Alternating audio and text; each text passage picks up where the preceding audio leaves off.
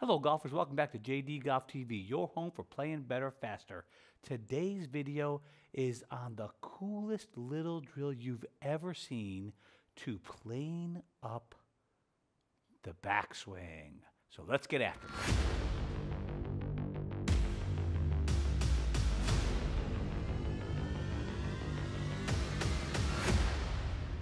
Folks, have you ever caught yourself kind of fanning the club face wide open early on the backswing? The handle moves out away from you. The club moves way in. We get it super to the inside over this way. And then when you throw it way inside, it comes over the top and keeps coming down that way. Well, this little baby drill may just change your life. Clean up your backswing and what we call plane it up, meaning well, swing plane is a little bit misunderstood. People don't really know swing plane from airplane for the most part, but basically speaking, the club is riding along the roof of the house. That'd be the definition of plane. Now, we know that it's a little bit more advanced than that nowadays, and I will try to explain that to you. But this is the coolest little thing. You know those grips with the little rib reminder? Well, we're going to put this alignment stick right over this away on the bottom of the grip. Hopefully you can see that just fine. That way I can hold it normally just in the crook of my fingers. And we're going to come down to address. Hello, ball. Okay, here we go. Normal address position.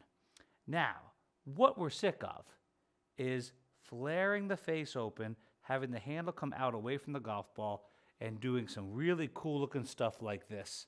What happens, you get super flat really early because you're trying to set the wrists, but you're not really setting the wrists. You're rolling your arms, which is not that good. Okay, it goes more like this. It goes back really inside, and then the momentum of the club takes it up over your head, and then we keep coming down this way. So if that's your move, this is really, really going to change your life as a golfer. From address position. Only two positions in golf, address and finish. We're going to go back. As I turn back, I'm going to run this club shaft right down my leg. Okay, I like this because it keeps my attention in what I can feel in those hands of mine. I'm so used to using my hands, right? Because that's what we do as humans. This is a really handy-dandy exercise. Okay, good address. All right, turning, running it down the leg. So first is down the leg. And you can see this club now can't get too far inside. And to be quite honest, it would be really hard for me to fan the face open too. Okay, this is a really wonderful exercise. Okay, step one, down the leg as I turn. Step two, in between the target line or the ball and my feet. Okay? Way easy, Dunigan. Get back there, you. Okay. Down the leg, inside the ball, and if I am, well, flexible enough, we'll have to see. I'm going to have to put a little momentum in it. Down the leg, there it goes. It's going to point back at the wall behind me. And that's the complete backswing. Now, do not, please, I'm begging you, don't get caught up in thinking you have to get this iron club back to parallel to the ground. John Rahm disagrees. That is not true. I don't know where the heck it came from. But in the world of swing plane, we'd call it, if the club was less than parallel to the ground, it would still be pointing right around the target line. Okay, that's the idea of plane. The club is swinging up the roof of the house and down the roof of a house at an angle. If you can visualize a house, we can go farther. So, down the leg, inside the ball, at the wall. Now, here's the tricky part, okay? When I come down, it should be slightly outside the target line.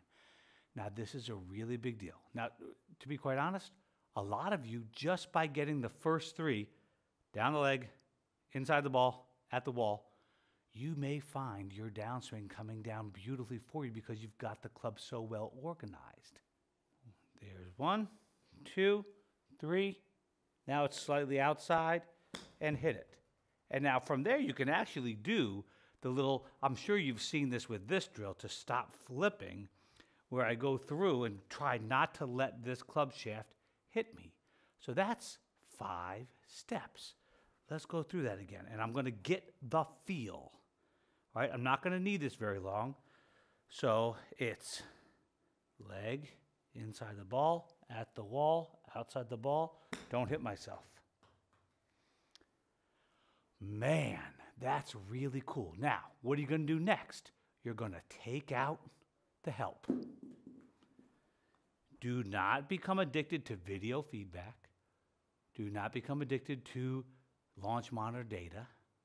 You must learn to feel, see, otherwise sense what you are doing. Okay? Remember, when we play golf, we are naked before the whole world. It's what you really can show that you know, not what you can explain. All right, now, same feel, down the leg. Yep, at the wall, outside. Oh, I went a little too far in the follow-through. Ah, rats. But that is a really good example of controlling that. When I'm hitting this golf ball, it is so important. When all of us are hitting this golf ball, we should have some wonderful feel for this golf club in our hands. And if we don't, folks, if you cannot feel this club, the weight on the end of the stick is what I call it. If you can't feel that during your swing, you could be in a lot of trouble. If you can't feel it, you might not be paying attention to it. You don't know where it is. What are we doing again? Yeah, do it it's a progression. It's serial. Go with no speed at first. So, down the leg, there it is. Inside the ball, okay. At the wall, outside the ball, and turn through without killing myself. Here we go. Oh, I went right through it, didn't I? I'm cheating. Sorry, folks. You're going to need some video. Chances are you're going to need to slow it down. Now, I'm going to give you one bonus exercise for it. I'm going to take our stick back out again. And every once in a while, if I'm feeling real salty, watch this one, I go the opposite way. Well, it's not the opposite way. I go the other leg. So when we go back now, I'm back here, and I'm going down the right leg. Okay, that works beautifully also. Generally speaking, I'll try the first one that we did, and if necessary, I'll get into this one, and that will help. Oh, baby, same thing. Right down the leg. To be honest with that one, all I have to do is down the leg, at the wall. Outside the ball, go. As with everything that I've shown you, folks, I'm trying to help you learn it. You got to slow down. You need feedback.